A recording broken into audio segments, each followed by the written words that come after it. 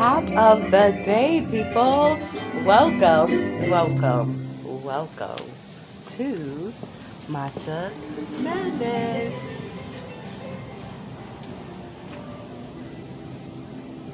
Let's step inside and let's go over how to make the perfect iced matcha latte. Now, do know that you can substitute a cold beverage for a warm beverage.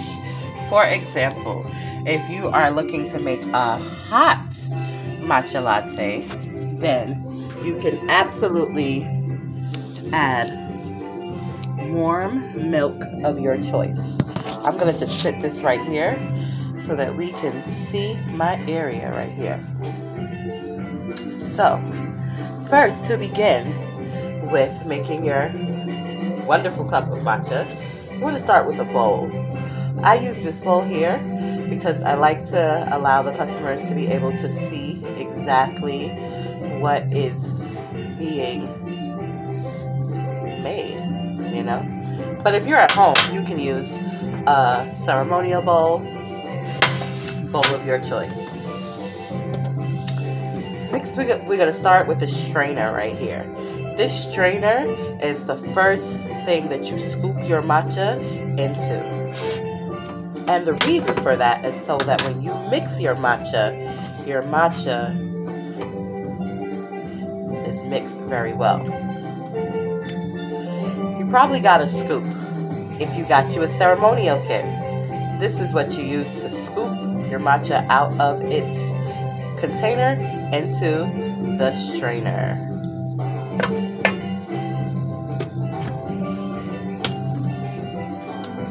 Inside of your kit, you probably also got one of these. You take this right here, and you ever so gently go around in circles so that the matcha falls through the strainer.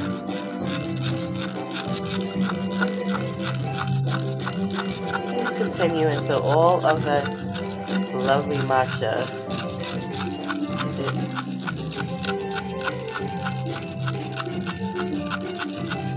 in your bowl.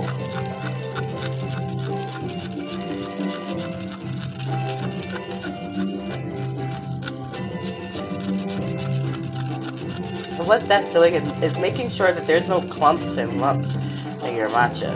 Although you're going to whisk it,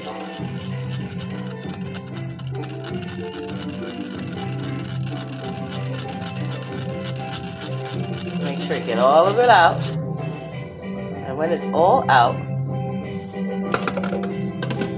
then you're going to add your hot water.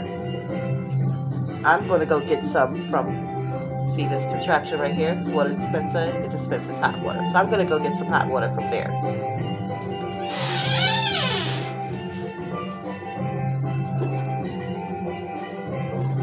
So I want the water to be boiling.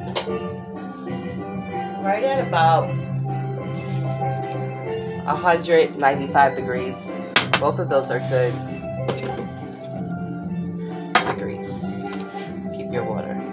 Next, you're going to start with your whisk. You're going to take your whisk and you're going to make sure you have a grip on the bowl. And you are going to whisk it for about 60 seconds.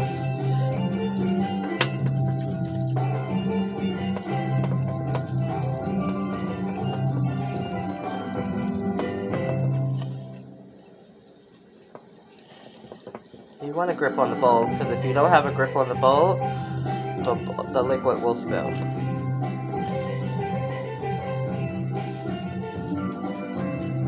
And you're just going around in circles, nothing too complex. What this is doing is getting the matcha nice and mixed with the water. And in Japan, this began as a ceremonial process. They would do for special occasions. So you can do it for whatever special occasion you like, even if it's just a morning ritual that you do, so that you get your antioxidants and you get all of the nutritious value that is found and this wonderful, wonderful concentrated green tea. After that, since I am making a cold latte, I am going to get some ice.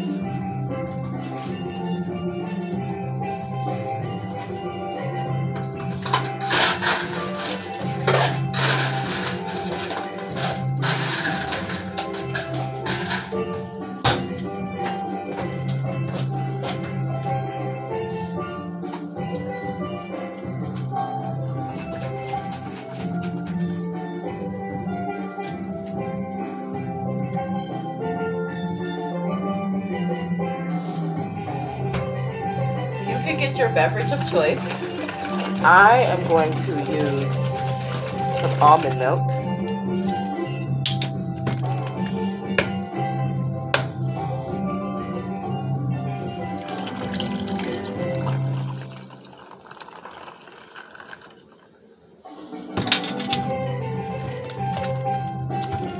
Then I'm going to give it one more good whisk, but you want your matcha to be frothy at the top. That's how you know you've whisked it good enough. I like to whisk it just a little more right before I mix it with the water. Mix it with the milk. Making a latte. Lattes have milk. Now you can choose whatever warm beverage of your choice. If you are making a matcha latte, it is best mixed with milk. And if you are making a warm latte, then of course it's going to be mixed with warm milk.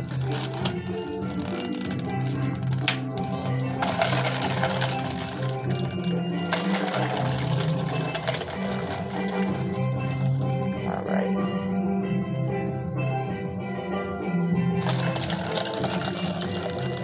Voila! Here is your iced matcha latte.